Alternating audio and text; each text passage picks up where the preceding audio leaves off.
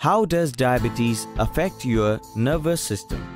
After discussing about peripheral and autonomic neuropathy, let's understand what does focal neuropathy mean. It is basically a type of diabetic neuropathy that can appear suddenly and affect specific nerves, most often in the head, torso, or leg.